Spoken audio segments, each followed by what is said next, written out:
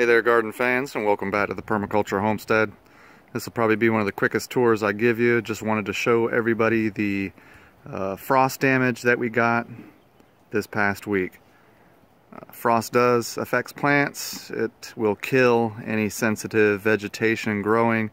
And since we had a pretty unusually warm winter, a lot of my trees were putting out green growth, and some of them were even fruiting. So just going to walk around here real quick and show you some of the damage that I received. You can probably kind of see right away that the flowers have been cooked off a little bit.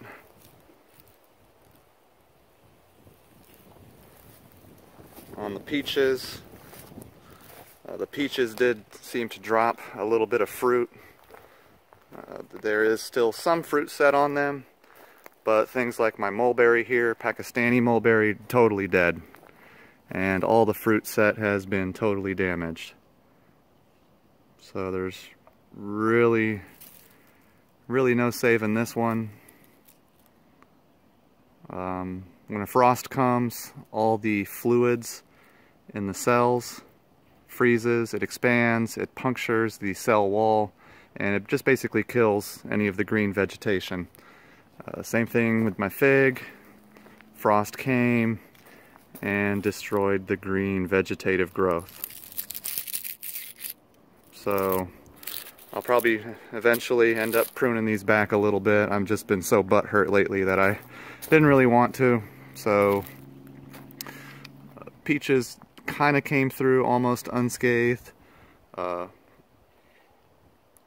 Dropped some of the flowers, but I think that these peaches in general were at a period where they'd flowered, they were pollinated, and they hadn't quite set fruit.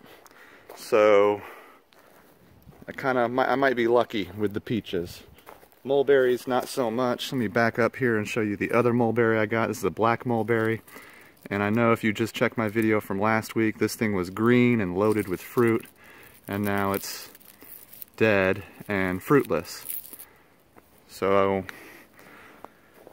you can even see some, oh look at this, you can even see where water has oozed out of the trunk a little bit.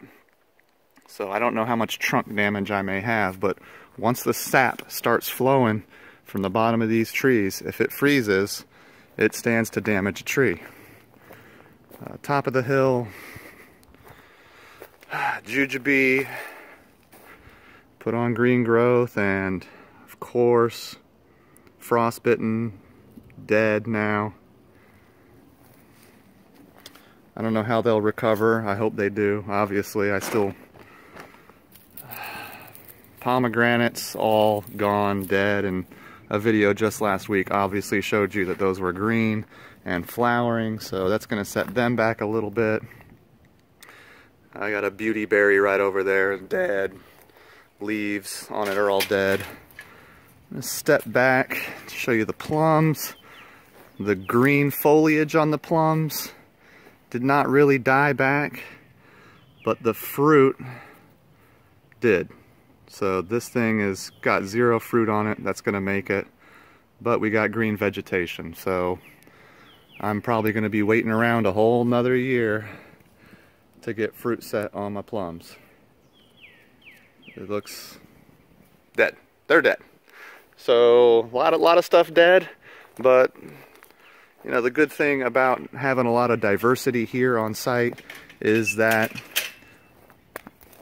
I'll have something. So while I am, you know, a little upset, I know that somewhere down the road here I'm going to have something that produces.